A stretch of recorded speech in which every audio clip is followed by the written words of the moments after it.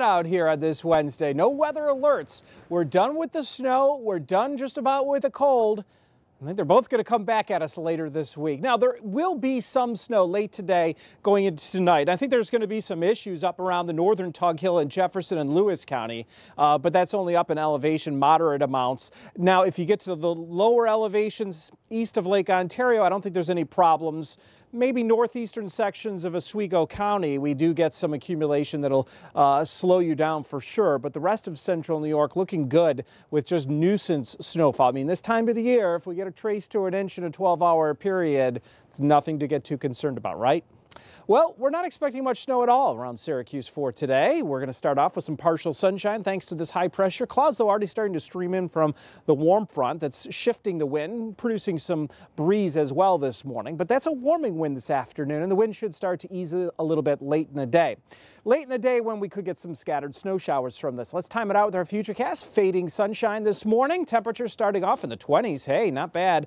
30s this afternoon. Normal high is 32. We should outdo that by a few degrees. 36 my forecasted high.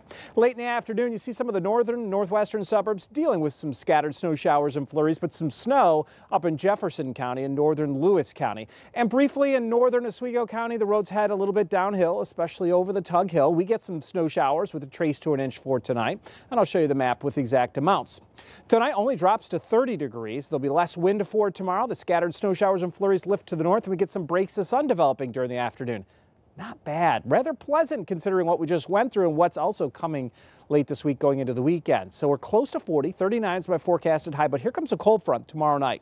Thursday night, we'll have some snow showers and periods of light snow with probably only an inch or two of accumulation, but more importantly, it shifts the wind and drops our temperature all day Friday. We're going to be colder than this last air mass. Let's tackle the snowfall issue this afternoon through tonight. Minor amount, trace to an inch in just about all of central New York, all the way up to central Oswego County.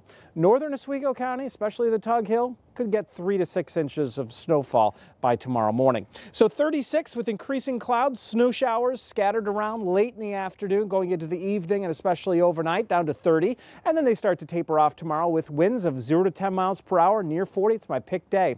Maybe a peak of sun in the afternoon. Tomorrow night, some snow showers, lake effect snow south-southeast of the lake coming on Friday. 17 falling into the single digits, sub-zero. We're talking -9. So these numbers, Friday night, Saturday, colder than what we just had.